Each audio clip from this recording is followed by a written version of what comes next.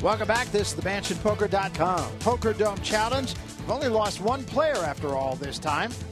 We are down to 5 players now, and it is Dale Rada, who is our chip leader, as he has been most of the evening here. 102,000. Amy Anderson playing well at 76,000. But Rada is a guy who just started playing poker not terribly long ago. He started a year ago. More of a cricket player and also played a little Aussie rules football. Pot. 35,000. Fold. Bortmas is going to push all in with an ace-6 here. And I don't see how he's going to get called here. Call. Well, Anderson will call him with a 9-8. And actually, she's in a coin flip situation, a situation you love to be with 9-8 suited. Good luck. There. She does have him covered. Trying to get Bortmas eliminated. 3-2 Jack doesn't do much for either player. 6 outs for Anderson. 9s and 8s. There's an ace. That will seal the deal for Bortmas. Wow. So both Wright and Bortmas have gone all in on 2 separate occasions when they've been short stacked, and each has doubled up. Good hand, buddy. The call of the chemo. Yeah. Chemo right back in it. Chemo, we should point out, not at all a medical reference, but rather the name James in Hawaiian, as we mentioned earlier. So he's right back in it now. 69,000. He just in that hand, he went from last to second. Fold. Fold. Now it's Tanner who's going to have to make a move sooner rather than later. And Wright's going to be given an early Christmas present here. Boy, is he. In the big blind. With that Queen 10. That'll get his chip count up also. Wright says he's playing for his daughter, Mackenzie. He says, if I don't win this, I probably shouldn't go home. Fold. Not a lot going on here. Whoever shows an interest in this pot's going to win it. Fold. There's 6 cards. And it may be right. I'd like to see Wright raise here, not based on his cards, but based on the player to his left. He is so tight. Raise minimum. No. What's up? Making it 20. 20? I don't see Bortmas making this call. As tight as he plays, Right. he's just going to let it go. Nice little raise here by Wright. Wow. Wow. All of a sudden, huh? I wonder what he sensed here. Very slight edge to Bortmas. Bortmas is taking what we know as a flyer. And Wright catches a pair, and so does Bortmas. Uh-oh. Well, this is the sort of flop that Bortmas called the raise to hit. 20. Let's see if he can follow through and put the rest of his chips in there. Wright's going to be bold, and Bortmas is going to go all in. Wow, does that force Wright's hand? Now, here's a guy who's been conservative all night long. He has been conservative all night long. He decides to take a flyer with the Queen 4.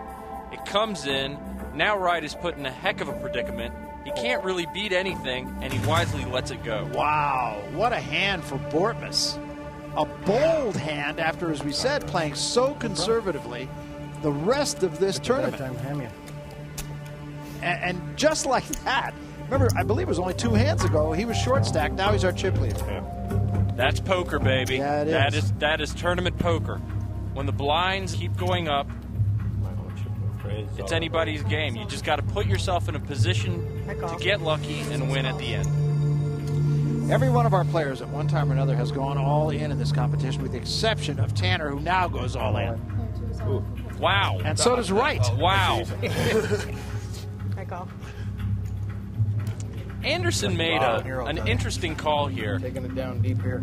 A lot of pros won't make this call. You have an all-in in front of you. Yes, you do have an ace high. Most pros won't call that all-in raise without ace-10 or better. Because let's say you do call with an ace-6 like this, you're mainly in a coin flip situation. Wright has just caught a pair of jacks. The only thing that can beat him now is a king. Oh, wow! As advertised. He's a jack or an ace. doesn't get Does it. not get it. Wow. What a king on the turn. Truly amazing hand. So Gordon Wright is still alive. This man, Kevin Tanner, has tripled up in that hand. And Amy Anderson could only look on and say, what happened? A tremendous turn of events here, and it just happened all of a sudden. Wow. This is all in for 9,000. Pickle. How much is it? 10? Pot. 54,000. Do it to me again, aren't you? Anderson is all in, as you can see. And I'm all in. Wow, we have a double again, all in. Here we go again. And they're looking at a pretty darn good hand.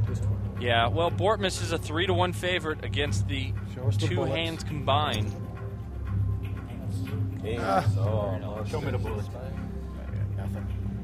Oh, you got love cards, at least. Nobody's got an overcard on him. Wow. Nickel. There's a little. Oh, there's two How do you pair. like that? Wow, and Wright has flopped an open-ended straight draw, so either an 8 or a king will help him. And it is a 10. Now we need a queen. Now, either a queen or a 9 will give Bortmus the whole pot. Queen or 9 for you to win those. It's an ace. Anderson wins the pot. Bortmus, though, is still going to make some chips on this hand. And the real loser is Gordon Wright, because he will be eliminated from this hand now. And for all the world, it looked like Darren Bortmus going in with a pair of kings was going to come out best. Well, he didn't come out best, but this guy came out worse. There's no question about that. So Gordon Wright will head back to Barrie, Ontario. He will take that walk that nobody wants to make. Are you ready to be part of the most exhilarating and breathtaking poker series ever? Every week, 6 lucky players are flown to Las Vegas to compete inside the Poker Dome. And we'd love to welcome you to the game. Log on to MansionPoker.com, and you can earn a shot at $1 million.